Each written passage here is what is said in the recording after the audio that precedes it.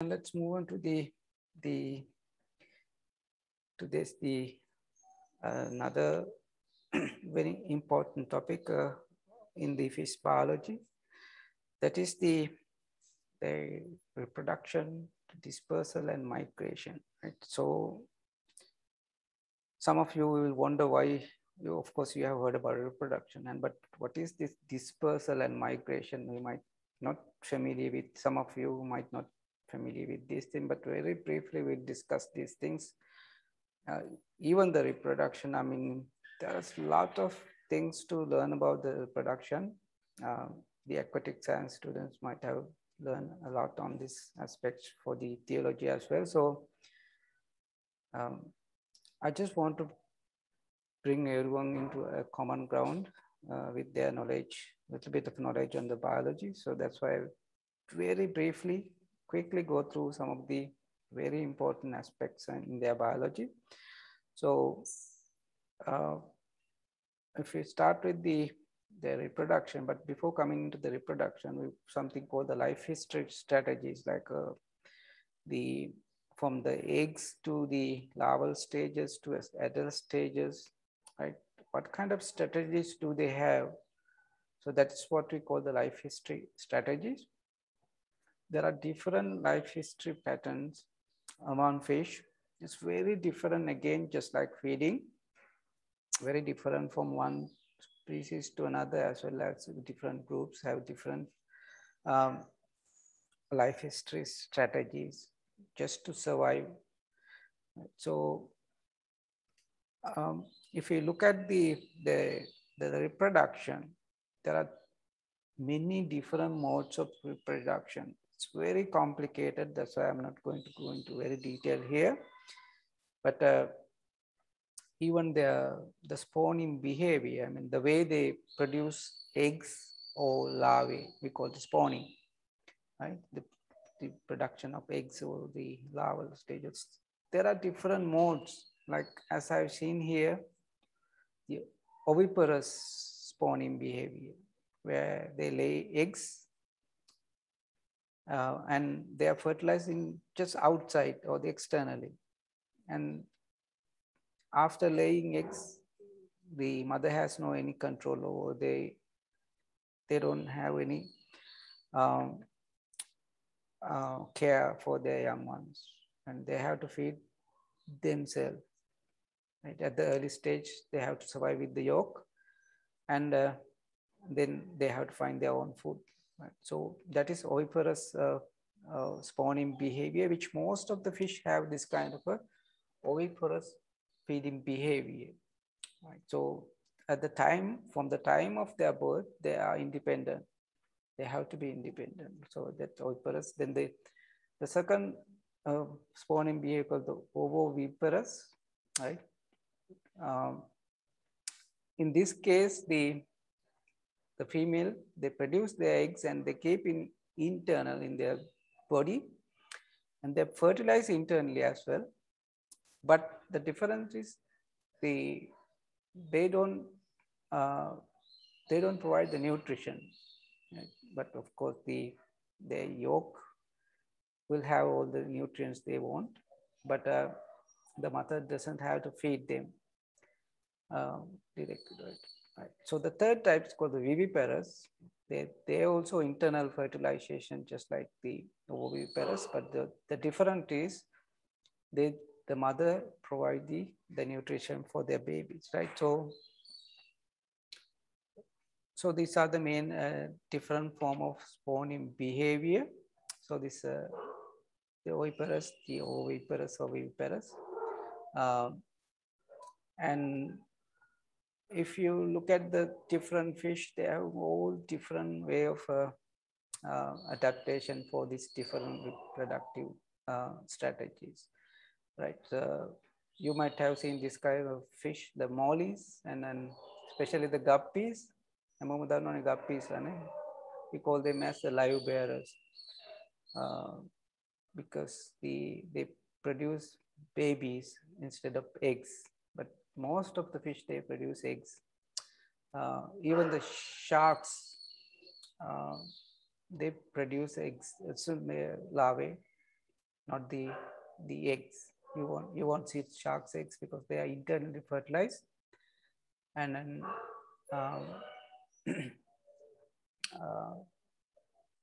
what is coming out is the young ones, not the eggs, right? Right. And on the other hand, there is a difference in the, like we call this reproductive episode, like how many times do they reproduce during their lifetime, and that's called the reproductive episodes. Like some fish, for example, this the salmon, we know this salmon fish, right? They reproduce only once during their lifetime. Right? They can reproduce only one time and they die after reproduction. Right? Single reproductive event. We call in such reproductive episode or the strategy we call the semalparous. Right? And the other type of reproductive behavior called the heteroparous. Like iteration means again and again. So they can reproduce several times during their lifetimes, right? So semalparous versus heteroparous, and even like there are so many differences in their mating systems. Like some male will have single female partner, right? Some have multiple partners. Likewise, there are so many differences in their reproductive patterns as well, or their different mating systems. Again, you don't have to memorize anything. I'm just mentioning these things just to have an overview on these things, how different these are among different fish. But of course, the biology, I mean, you are biologists already, you already know what is this polygamous and monogamous fish, like this kind of a reproductive behavior. But if you don't know, just forget about that, and you don't have to memorize these things. But just basic understanding on these things very important if you are to be a fisheries scientist, like this polygamous or monogamous behavior, like in the monogamous, something like in the this Nemo, right? But their name is actually the clownfish. They have monogamous behavior. They have a territory where they protect. No outsiders are allowed to come into their territory, right? So that's why they are monogamous. And other thing is in this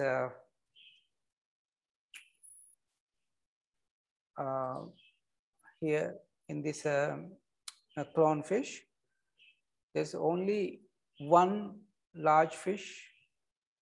Usually it's a female, if I remember, female. Yeah, and the second large one is the male, and everyone else in that grade will be a smaller ones. Like, you know, that's a unique type of a reproductive strategy. That's why we call them as a monogamous, because one time, in a single time, there's only one couple has chance to reproduce in that clade, right? So the others won't have any chance, right? So that's it, called the monogamy, right? And look at this one. It's a unique type of, again, mating system, another type of monogamous reproductive system in among fish, which is evident in this anglerfish again. I don't know whether you can recognize they show the reproductive dimorphism. Dimorphism is their male females are very different from one another. And this big fish you can see is the female, right? And the male is somewhere attached, like so the smaller one is the male, even this case is this one. Actually, these like the male is parasitic on females, like they have some sort of a disc for them to attach to the female. Sometimes the whole life they stay attached to the female. Whereas in some cases, actually, when they are fully attached and even they connected one another by tissues even, right? So this kind of a so unique type of reproductive strategy they have. All these are different adaptation that you would see in fish, right?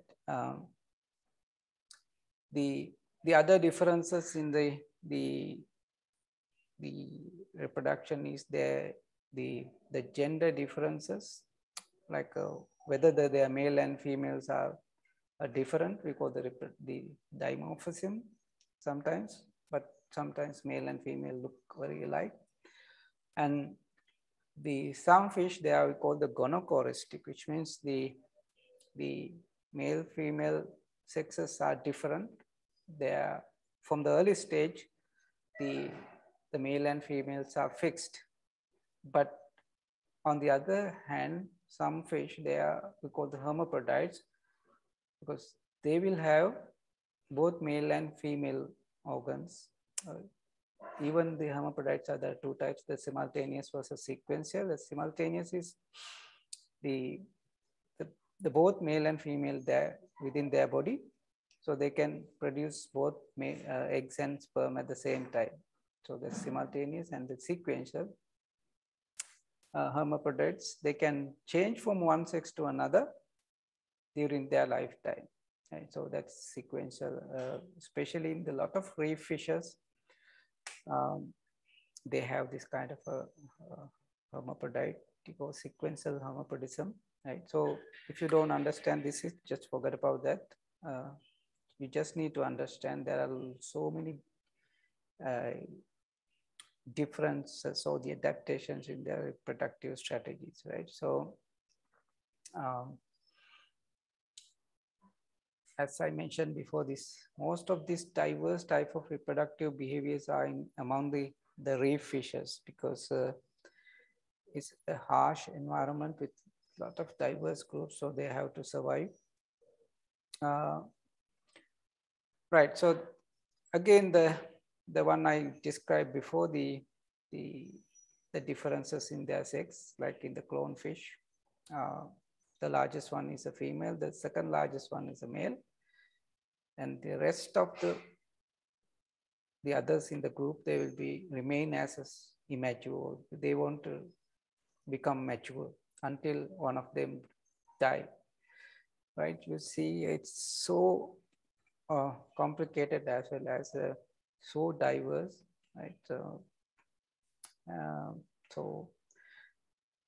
we won't be able to cover these things in our lecture, so I'm just going to, right? So the other difference in the reproductive strategies is the parental care, whether the adult have a parental care for their young ones, right? Whereas some fish have their parental care, and in that case they produce few eggs or the young ones, right? While the others,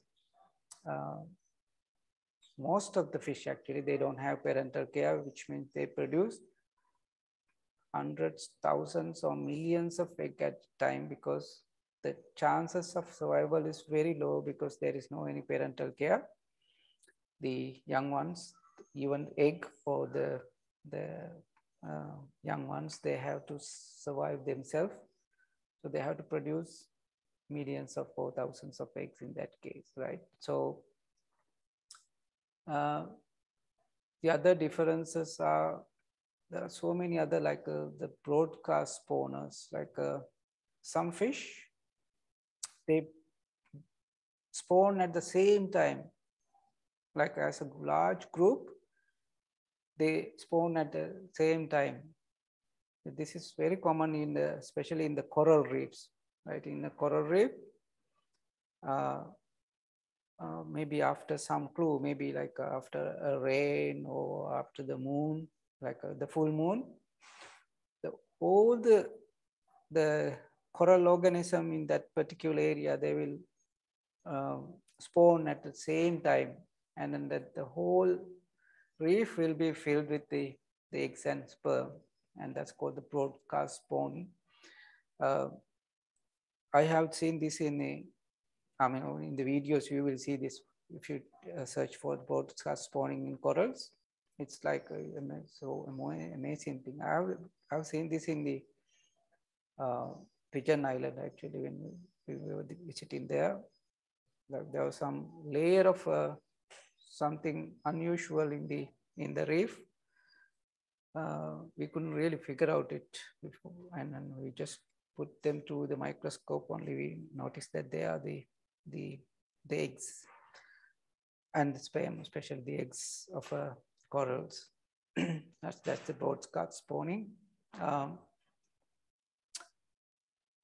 Right, and the fertilization, we know that some, as I mentioned in the very beginning, some of fish, they will have internal fertilization, whereas in the many cases, there will be external fertilization. Both male and female produce they release their eggs into the open water, where they fertilize externally, right? But of course, there are some differences in different organisms, right? Right. As I mentioned before, some are open spawners, or just the outside, whereas some are brooders, where they take care of their young ones, right? That's all depend on different fish. For example, here,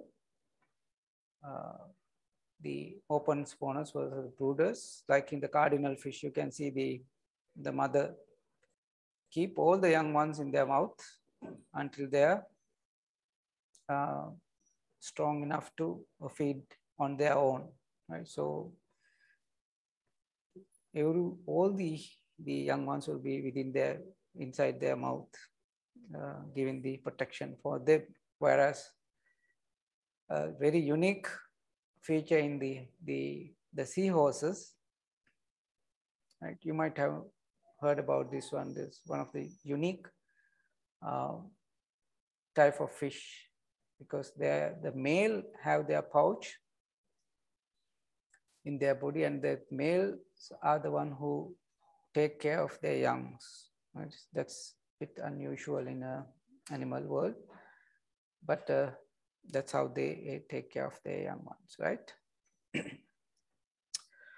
All right, so that's the little bit of a feeding behavior, and have a small video again. Just have a look.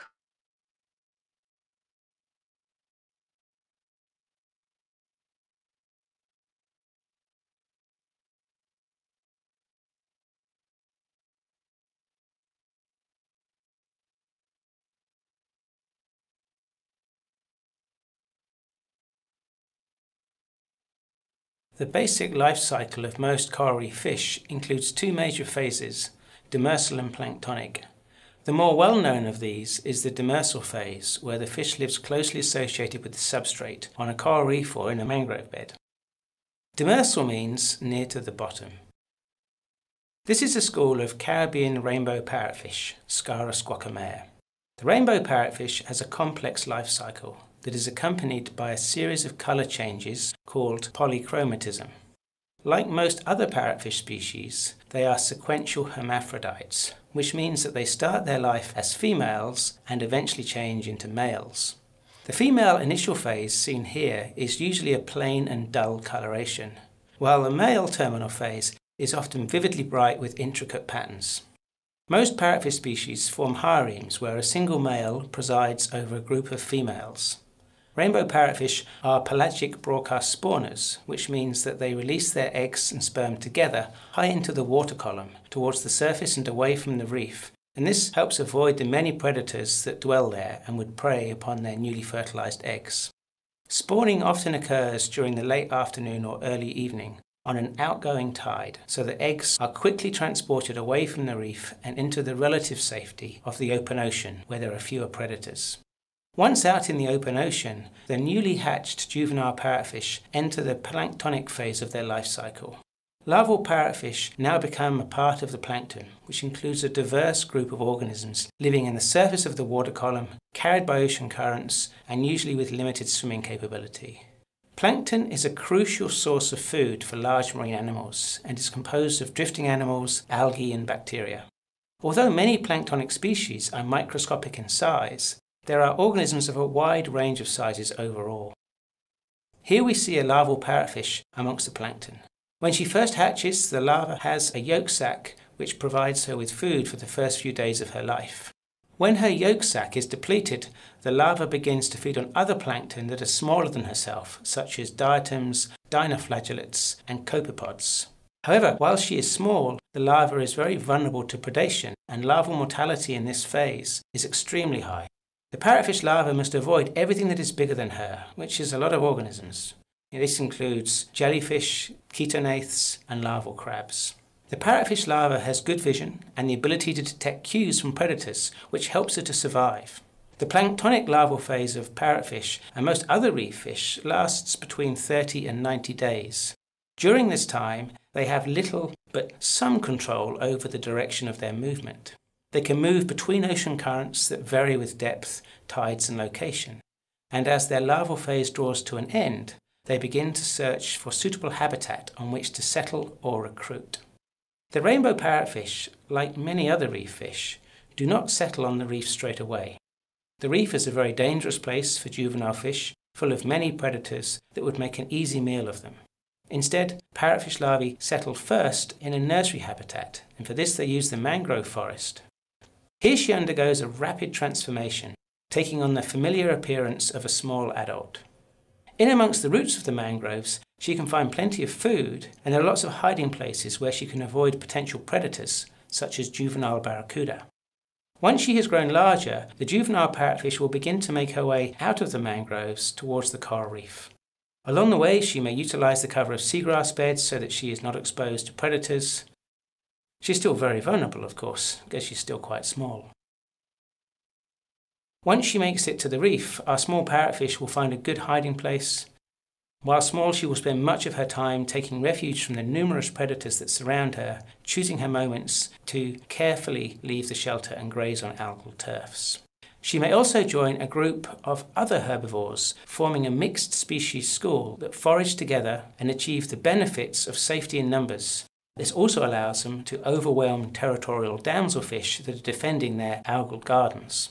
When fully grown, our now male adult parrotfish is much less vulnerable. He is able to graze on his own in relative safety and take time to defend his territory and preside over his own harem of females. He is still vulnerable to the biggest predators, however, and must always watch his back. Eventually, the time will come for the parrotfish to take his own harem and spawn, and from there the life cycle begins again. As you can see, the life cycle of a parrotfish, like many other reef fish, is complex. It relies upon the connectivity of many different habitats, and from open ocean to mangroves to the reef. Predator-prey interactions are an important influence throughout the life cycle of fish, affecting not only mortality but also growth and behaviour. Therefore, events that take place in the early life stages of fishes are critical to the fluctuations of fish populations in marine environments.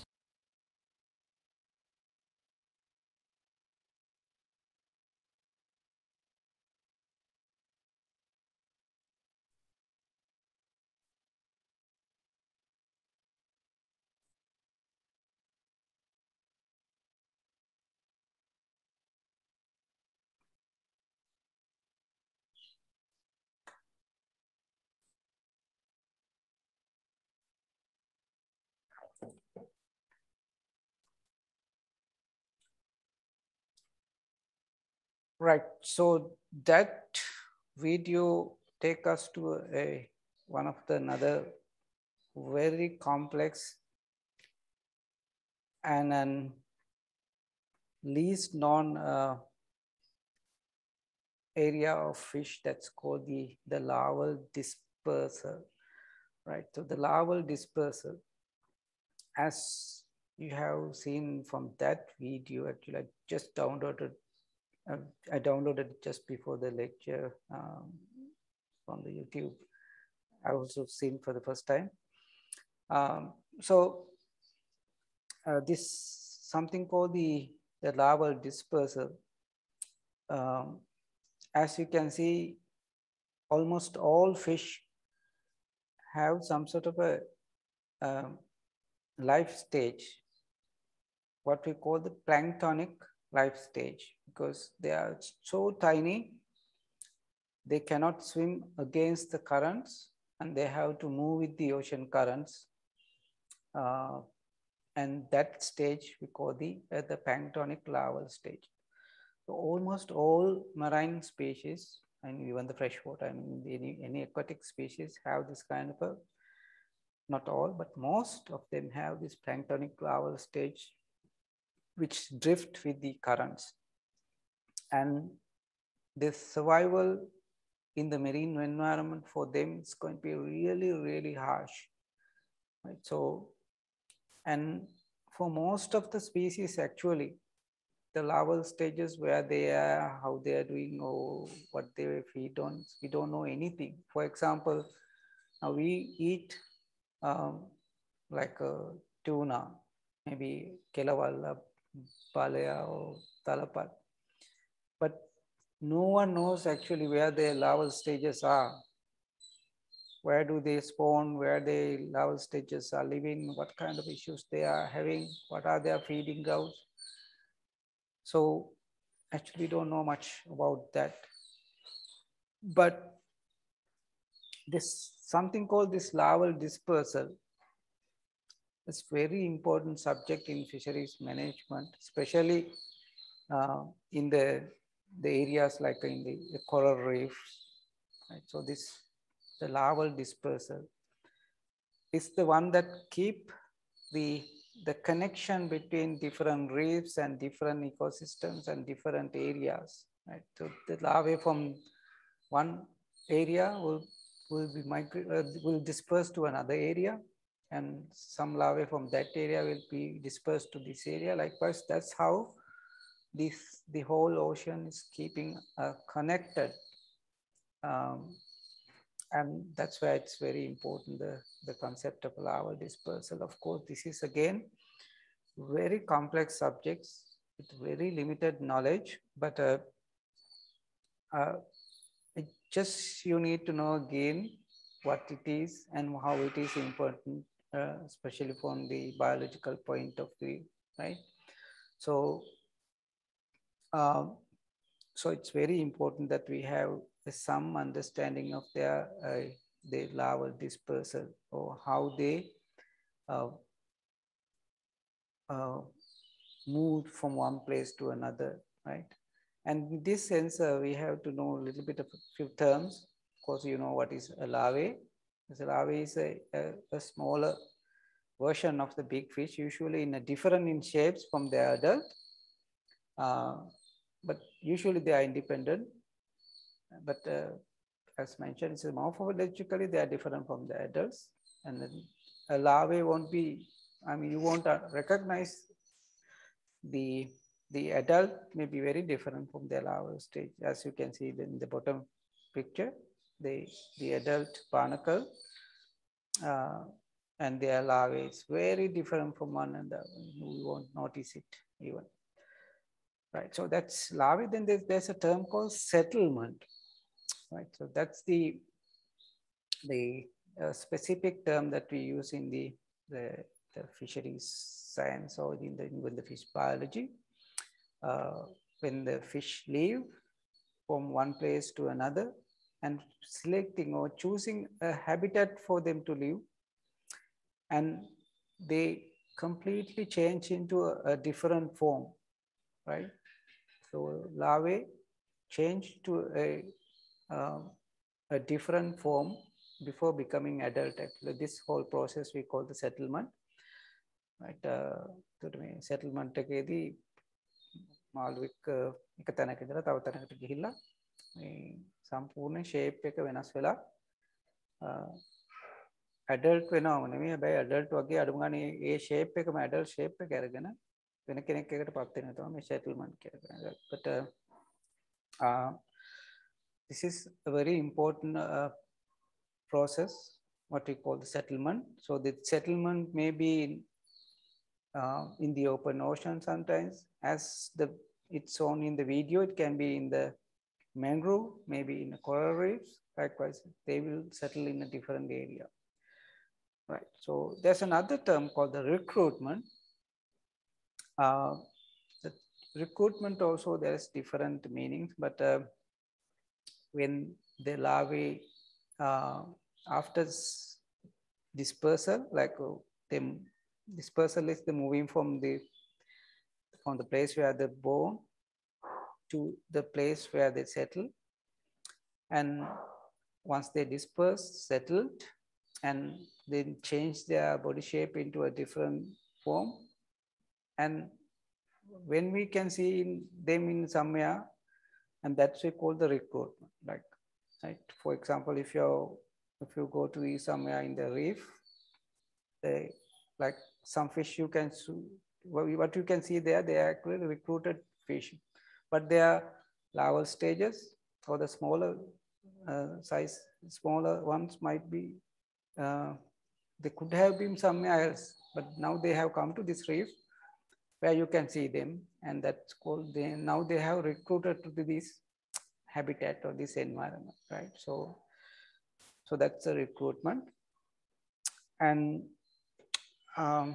here are some of the examples of the larval stages and adults. As you can see, this triton, the mollusk and their larvae, how different from adult and the larvae. And this is the Christmas tree worm. If you have ever had a chance to snorkel in a reef, you might see this kind of Christmas tree worms. They're very beautiful colored animals. There are so many different species.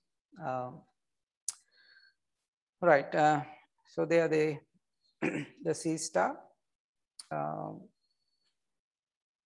They are adult and the larvae, right? So very different, right? So even the larval stages of fish, they are different from one another, and there are two kind of larval stages actually. One type called the lecithotrophic. That means these larvae, they survive on their yolk sac, right? Throughout the larval stage, they just survive from their yolk sac. They don't have, or they cannot feed.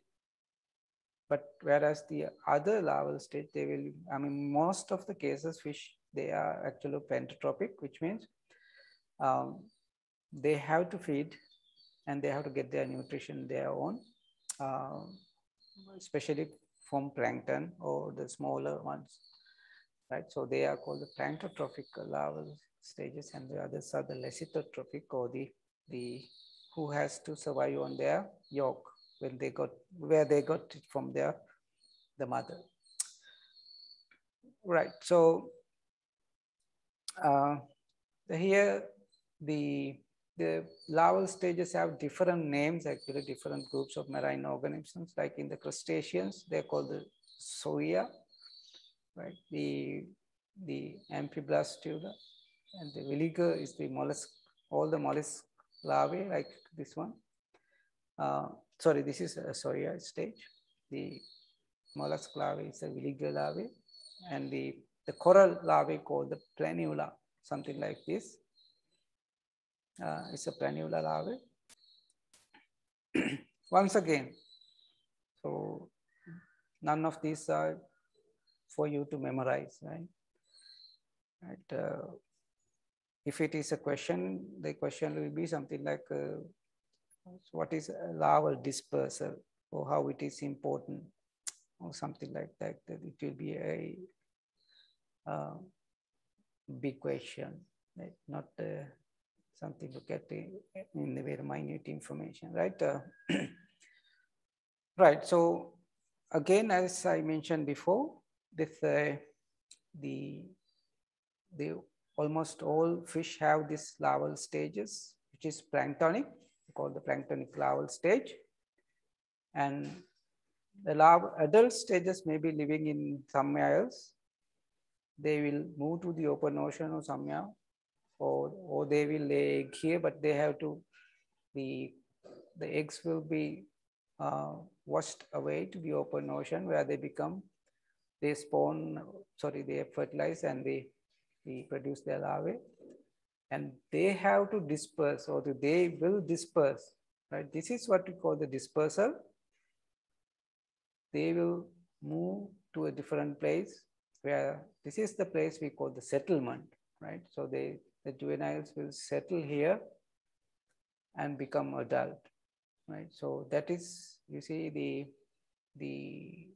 the original, or the mother or the parent stock, and the second generation will be living somewhere else, and that's where the two areas will be connected from this, the process what we call the larval dispersal, which is very important process in the marine environment.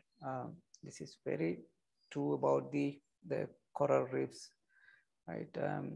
And this dispersal distances and the time frame may be very different, as you can see in these images. Some of the lobsters here, they can disperse from the US coast to even the European coast, like thousands of kilometers away from one another. But if you analyze them genetically, they were same, which means they have migrated or dispersed from one place to another, right? So,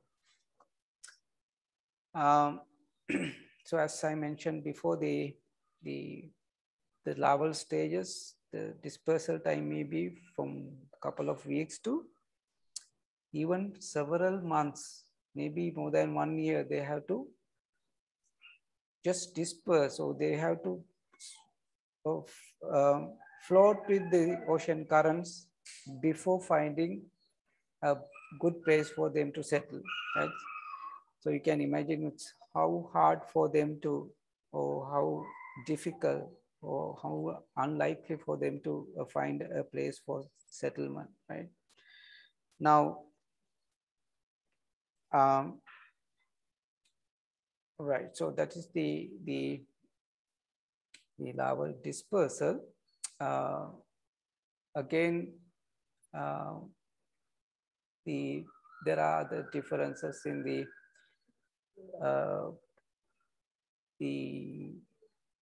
larval dispersal types as well. As I mentioned before, there are phentotropic dispersal as well as lesitropic dispersal, but this may be different in the larvae.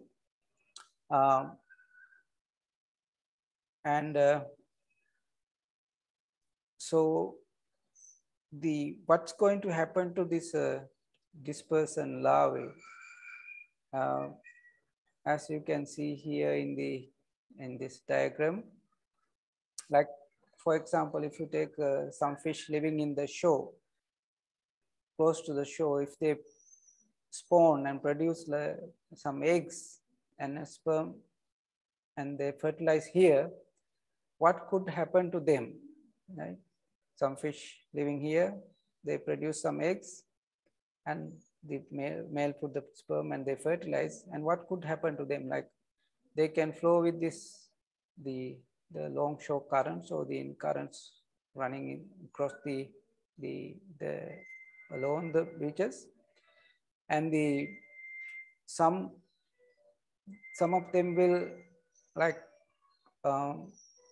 they have to move with some of the nearby currents, or some will taken away to the offshore, right? And waves and tides might take them back to the shore, something like that. There are so many things that can happen to them, right? So you see the survival of chances of surviving of these individual, it's going to be extremely difficult, as well as something very rare. So that's where they have to produce thousands of millions of eggs in this case, right? So the chances of survival is extremely low, right? So, so why this is important? Why the dispersal and some knowledge of the dispersal is very important, especially, right? So this is very important, especially if you are looking at like the management of the like if you have some sort of a protected area, uh, like for the fisheries protected area or conservation areas, you need to have a lot of understanding on this the larval dispersal behavior and all the other basic biological features, right? So here there is one experimental results actually in this world map show. They have looking at some of the marine reserves around the world, and they have looked or they have done some research to see how effective this protected area for the fish, marine fish in particular, right? You can see based on that result, the population densities has increased almost 90%, I mean almost 100% increase in their densities. The biomass increase nearly 200%. Their biomass increase almost double. Like the size has increased over time, and even the diversity has increased in a particular the protected area, right? So, of course, this is a little bit complicated thing, but especially if you're like thinking of managing fisheries in a particular country, you need to have some areas reserved for fish to survive. Right now in Sri Lanka, actually we will discuss this towards the end when talking about the fisheries management. So the fish has very little chance to survive in the marine environment. So at least we need to have some areas protected for the fish where they have some chances to survive in that environment. Of course, the natural predation, natural things we can't control, but at least the fisheries, like now, so far we talk about the natural things and naturally how the others predate on the fish. But on the top of that, we as human beings, we are catching so many of them, even the larval stages, juvenile stages, or adult stage sometimes. So that putting a lot of pressure on that fish. So that's what actually I wanted to highlight here. It's the natural thing you can't control, of course, but on top of that, natural dangers that these small fish have, now you are putting a huge pressure upon human being as well. Right? They are mostly targeting the larger ones, but also the juveniles as well as larval stages even sometimes.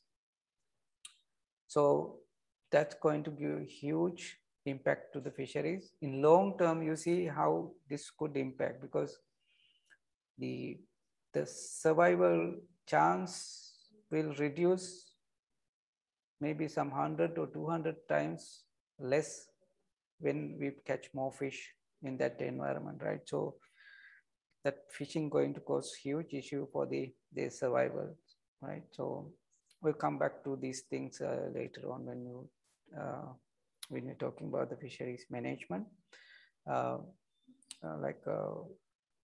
We will talk about the marine reserves, protected areas, or fisheries reserves, which is going to be something very important for the protection or the management of fisheries, right?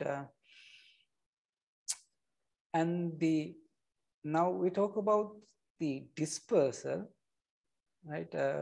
And there is another term that we use, that is the migration, right? So many cases, a lot of students get confused about these two things, the dispersal versus migration.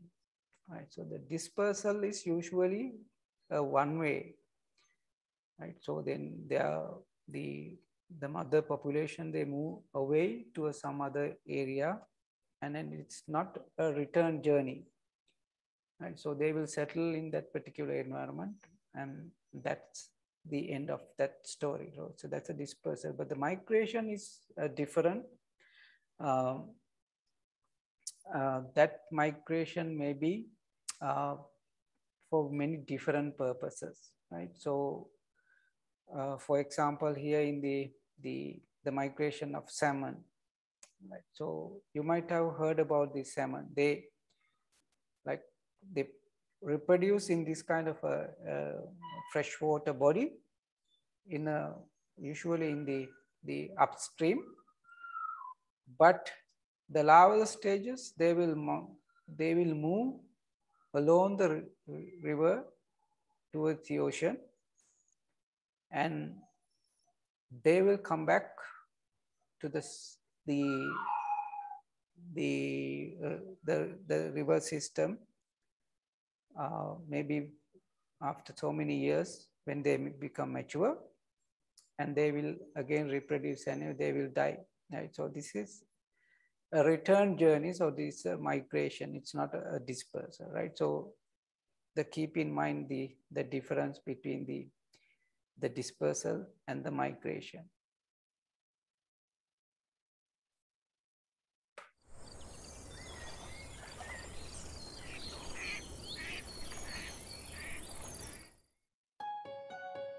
We've all seen migrating birds, but did you know fish migrate too? We just don't usually see them moving. Out of sight, out of mind. But what if we could see what's happening in their underwater world? We'd see movement. Lots of movement. Fish need to move because they always have somewhere to go. They move to find habitat, food, places to spawn, or escape extreme temperatures as well as high and low water flows. Some fish travel really long distances, migrating thousands of miles up and down rivers and across the ocean. But what happens when fish encounter obstacles? There are over 6 million known man-made barriers in the United States, and they've played a huge role in the decline and disappearance of many migratory fishes. You may think, so what? Why should I care about some fish? For starters, fish tell us about the health of our waters. What's good for migrating fish is also good for other wildlife and people. They're a key link in the food chain, and they're delicious. They're an important part of our history, and our future too. Besides, migrating fish are just plain cool. How can you help migratory fish? Consider all the ways we can affect fish movement. Inspire others to care and conserve fish and their habitats, and the connections between those habitats. And you can even become a fish watcher. You just never know what you might see.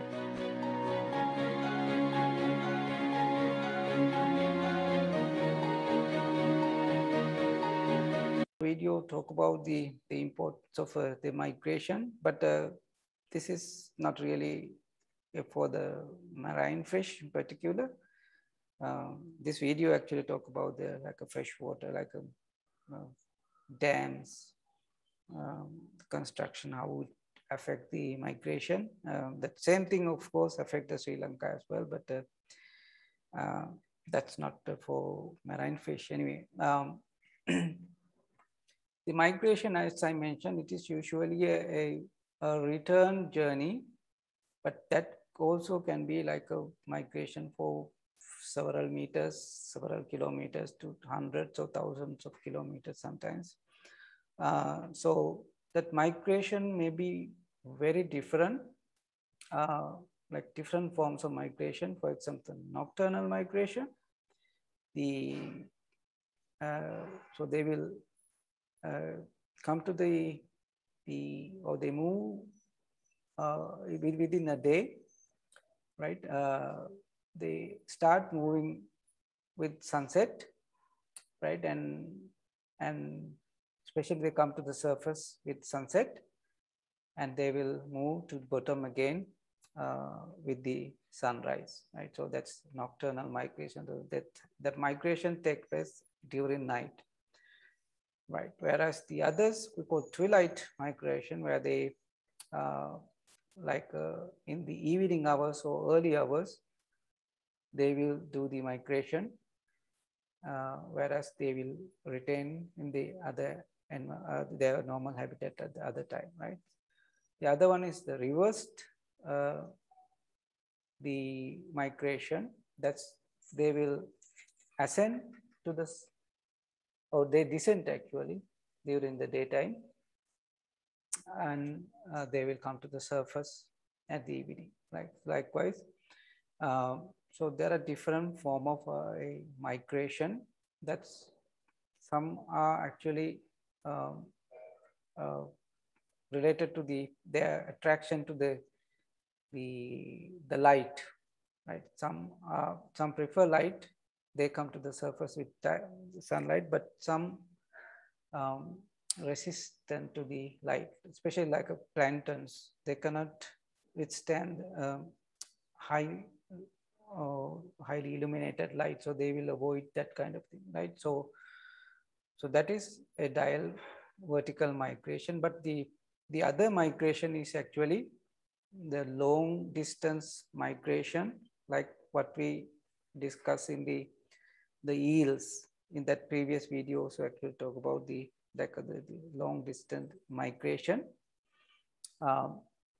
These eels have actually unique type of migration behavior. They're long and slithery, and they're not very colorful, but they do have a strange beauty of their own. Their sinuous nocturnal movements through the water are mesmerizing to watch. And though they may resemble underwater snakes, eels are in fact a very interesting type of fish. There are several things about eels that make them unique besides their elongated shape and limbless bodies. For one thing, eels have the ability to breathe through their skin. Some can even leave the water and move over land for short periods. And unlike most migratory fish, such as salmon, which spawn in fresh water but live their adult lives in salt water, eels of the genus Anguilla migrate in the opposite direction, spawning and breeding in oceans and seas while spending most of their intervening time in freshwater. If we were to take one such freshwater eel and follow its life story, it would be born in the middle of the North Atlantic Ocean, about 1,000 miles east of Bermuda. This area, called the Sargasso Sea, forms the western part of a subtropical gyre, a giant whirlpool in the middle of the ocean.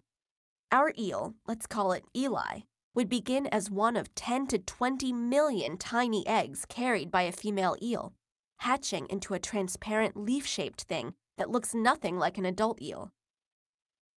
Eli starts to drift in ocean currents, predominantly the Gulf Stream, towards either Europe or North America, depending on its particular species. Upon reaching the coast, Eli is about 2 inches long, looking more eely but still transparent, known at this stage as a glass eel. But within a couple of days in freshwater, Eli's skin becomes pigmented a brownish black, now looking more like that of an adult eel. You might notice that we haven't mentioned anything about Eli's gender yet. That's because this is only determined once an eel enters freshwater, though nobody is sure exactly how that happens. Most of the eels that stay in the estuaries and brackish water become males, while those that go upstream become females, growing up to 2 to 3 times bigger than their future mates.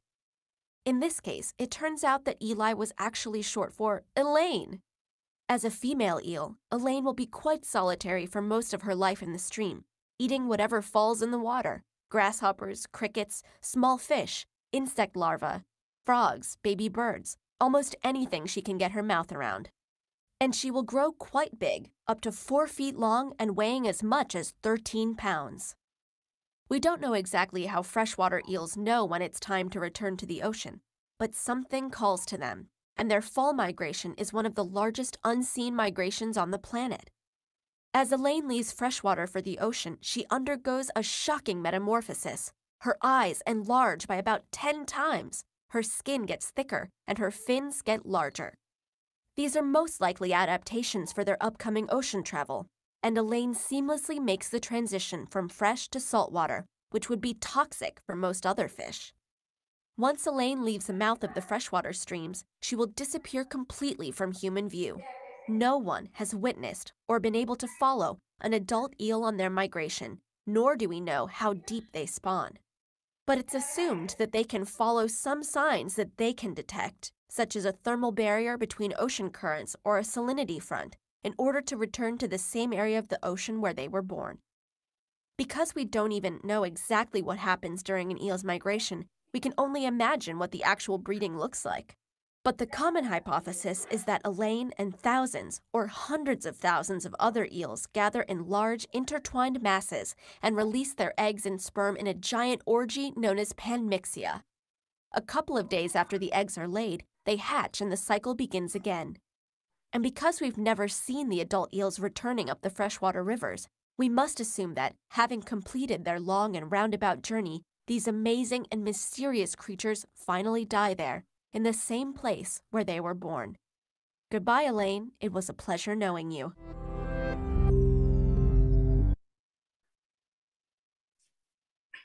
Right. That was very interesting story. Actually, that video is created based on one of the long-term study on the eels migration. It's very interesting something. So,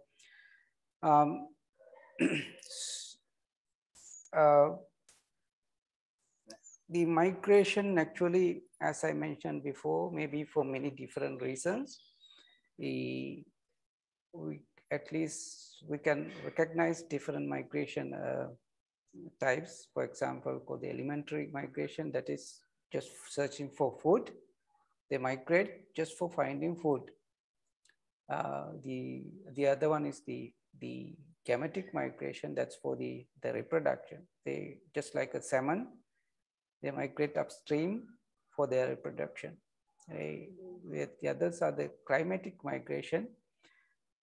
So looking for better condition, or the climatic condition, or rather the oceanographic condition. The other migration for the osmoregulatory migration, that is when they cannot withstand the salinity or less salinity or high salinity, that's where they have to migrate. Likewise, there are many reasons why they're migrating, but for some fish, we actually don't know why do they migrate. But anyway, they do migrate for some reason. And basically, there are different forms of migration, right?